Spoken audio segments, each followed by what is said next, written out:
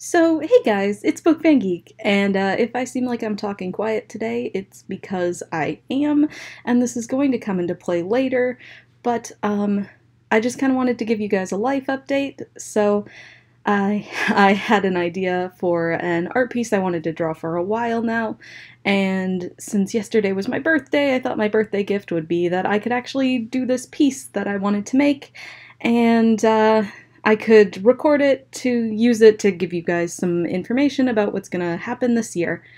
So, I wanted to let you guys know what's gonna be happening in the next couple months. So, I know I said I wanted to make speed paints come out more frequently, however, college is starting and I am going to be rooming with people in a suite this year, which means that I am not going to be alone for most of next year. And I don't know how soundproof the rooms are going to be, and that is a huge issue for me. It's kind of always been an issue for me, recording while other people are home. The reason I am talking quiet today is because my brother is literally in a room down the hall and I don't want him to hear me talking to myself. So yeah, it's a huge issue. I'm not even comfortable doing it with my family, much less people that I actually don't know.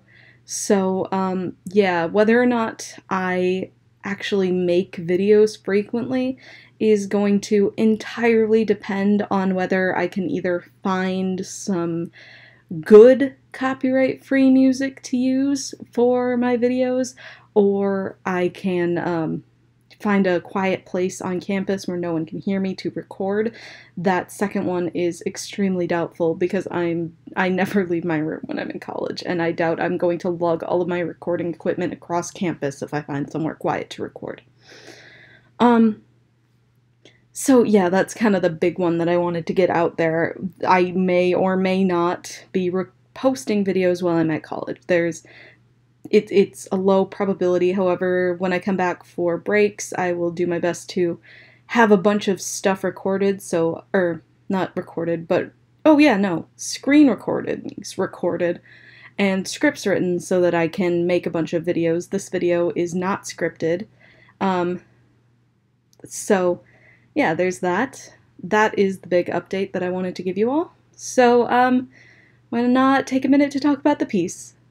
So I just recently got a new computer. Sorry, my brother came out of the room, so I had to be quiet, and I'm going to be even quieter now because he might still be on the staircase. But,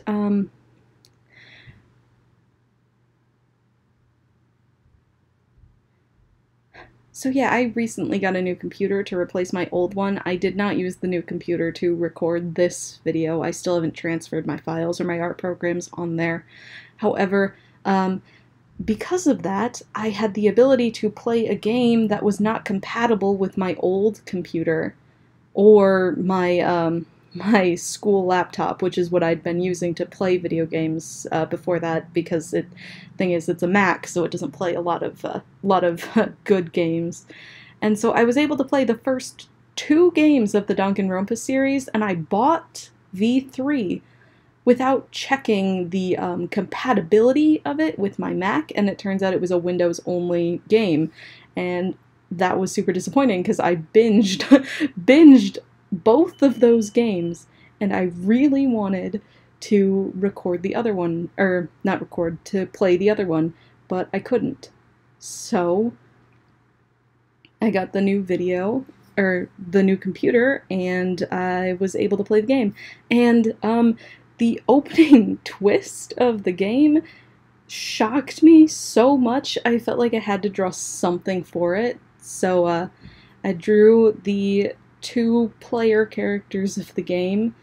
Honestly, I think I was more upset about the fact that the main character was not going to be a girl than I was about anything else when the twist happened, though. I was very excited to play as a girl, so I'm a little disappointed. But, so yeah, that is, what I was doing with the piece. I drew this on my birthday, so I believe somewhere in this, this lining process, I actually got a call from my grandparents wishing me a happy birthday, and I had to stop what I was doing and talk to them for a little bit. This piece, I decided I wanted to go a little more complicated than I usually do. I did some experiment with the shading, and I mean, the line art's pretty much the same. I recently changed my sketching method to include an undersketch because I realized that my anatomy looks significantly better when I do that. So we have the addition of that, and I don't know, for whatever reason I was having a lot of trouble. My computer must have been lagging a lot because my tablet pen was... I think I mentioned this in another video, but I have an issue with the tablet pen not stopping drawing when I lift it up sometimes, and in this video it was really, really bad. I don't think at some point I even stopped bothering to clean up the little overspills. I am watching this video while I record this, but I think I'm going to speed up the recording. The recording that I'm watching is 20 minutes, and I want this video to be maybe 15 at the most. But yeah, so this was a fun experiment, a fun little piece of fan art. I really want to draw fan art more often, but it's difficult just because making my main comic takes so much time, and because I was unable to get hired for a job over the summer, I kind of desperately needed to, you know, to do commissions to get that money, and the commissions took even more of my time, so I was barely able to draw any art for myself this summer. So yeah, this is like one of the only pieces. Oh, and in the recording I'm watching right now, we just got... I don't actually know how to pronounce these characters' names. If I'm being honest, I don't really listen to audio when I play video games. I just kind of read it, so forgive me if I'm pronouncing this wrong. But whoever designed Katie's shirt, I hate you in particular. Why would you draw the music staff? I don't know. In the middle of trying to draw, I decided I was going to give up on doing it all on Paint Tool Sci, and I opened up Clip Studio, which is significantly laggier on my computer. I used it to create a pattern with the given skirt pattern on the reference sheet for Katie I found. Oh, I cannot... Katie sounds so wrong. How do you pronounce it? I should have looked this up before I recorded the audio. But yeah, I was pleasantly surprised when I found out that you could copy and paste transparent images between Clip Studio and Paint Tool Sci, as you normally can't copy and paste transparent stuff between the two. Well, maybe between the two is wrong. You can't normally copy and paste transparent stuff from the internet and keep it transparent. But this was my first time ever trying to make a ribbon brush on Clip Studio, so that was interesting. I could not figure out how to get pressure sensitivity on the ribbon brush. There has to be a way, but I couldn't find it. You're gonna see me make the brush twice just trying to figure it out. I tested out the blood splatter one and realized that the blood splatter one does actually use pressure sensitivity, so I thought if I edited that one to make it a ribbon instead, it would work, but as soon as I made it a ribbon, the pressure sensitivity went away, which was kind of frustrating because, you know, the way I had Katie's shirt fold, it would need to be a lot thinner toward the end and a lot thicker at the beginning, but I couldn't necessarily do that. And also because of the way that I guess I made the pattern, I had to go back and fill in the missing areas of line after I was done, so that added some extra time, but at least it doesn't look terrible. You know, it looks significantly better than if I tried to hand draw all of those music notes myself. And I was able to use the free deform tool. But, I mean, I don't know. I like Sci. I wish it had a mesh transform tool. It's definitely missing one of those. Because I have a new computer, the reason I didn't switch to Clip Studio already is because my old computer was so laggy, I legitimately could not use Clip Studio without basically breaking my computer. So now that I have this new computer, I'm going to try and use Clip Studio more. I just have to figure out how to get it on it, because I have apparently used the license for Clip Studio too much and I can't install it on this new computer.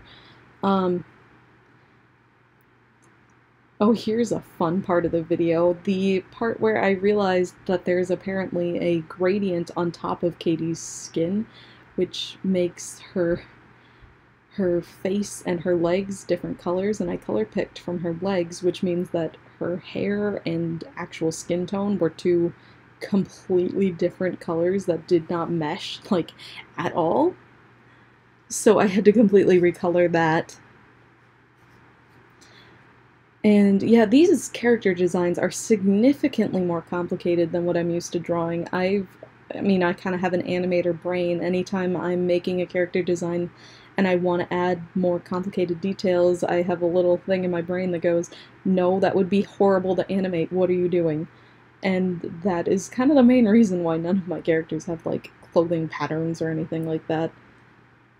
And I also forgot a lot of small details, things like adding 2 rows of buttons on, once again, I don't know how to pronounce these names, Suchis, I don't know, his shirt when there really was only one, and then I completely forgot to fill in the gaps in the color that it left when I erased those buttons. I did fill it though, don't worry. But yeah, I guess he does not have a full body sprite that I could find, so I had to use a shaded illustration to get the reference for his legs, and I mean, I guess color picking for the pants was easy because it's literally just the same as his shirt, but I don't know if I got the shoe color right. It's kind of hard to tell when people shade stuff, which is why you never should shade reference sheets, just saying. People who put watermarks and shading on reference sheets, don't do that. Oh, and this time around, I actually decided I wanted to try something new for the way that I color, and I decided to try out a multi light sourced image, mostly because I'd just seen a tutorial for how to do it online.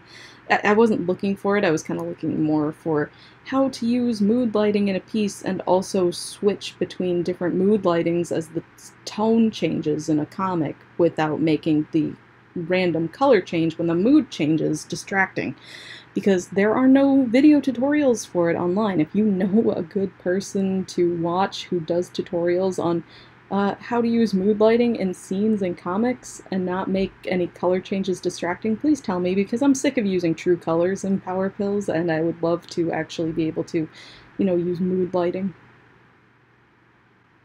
But overall, yeah, I do think the shading came out surprisingly well. I kind of just scribbled a bunch of stuff and then, like, blended it out to where I saw fit, and I don't know if it's perfect, but it's a lot closer to the shading style that I really want to have than anything I've created in the past, so that's really cool. I've been recently experimenting a lot with my shading and making everything look nice and pretty, and you know, I'm kind of hoping I'm gonna start college soon and I'm actually gonna have some art classes for once. You know, it was something that it was not a part of the major that I was looking for originally, but I'm switching majors now, so I can actually have some like art classes, and hopefully my art will start improving visibly because of them. But I mean, I don't know, I wouldn't hold my breath. I don't know how much of a difference college art classes make on an art style, but we'll see. I hope I am not talking too quietly for you guys to hear. People have started moving around in my house now, and I really don't want them to hear me. Ugh. See, this is why I'm pretty sure I will not be putting out videos in college if my sweet mates can hear me. So I am just going to end the video now. I'm just gonna use my old outro because I'm doing this off the cuff. It's not scripted and I don't have my list of patrons, but huge shout out to all my patrons, especially my $10 plus patrons, which do get you a shout out at the end of the video. Sorry that I don't have the list. This is really just a quick video that, you know, I needed to get out so you guys don't think I died right after I say I'm trying to get videos out every other week. But yeah, I do have another video in the works that should come out at some point, but it's a lot. I might start doing weekly live streams with one of my friends to work on progress of the Valerian Manor, if you guys remember that old thing. We do still work on it every once in a while, and it's just hard to get motivated because it kind of turns out I'm not a huge fan of animating. I don't really have the patience for it, and I'm never really motivated to do it. So I'm gonna try and use the live streams to keep myself motivated and keep myself accountable for actually working on it so we can actually get it out at a reasonable time. So thanks for watching this update video. I hope you liked the piece.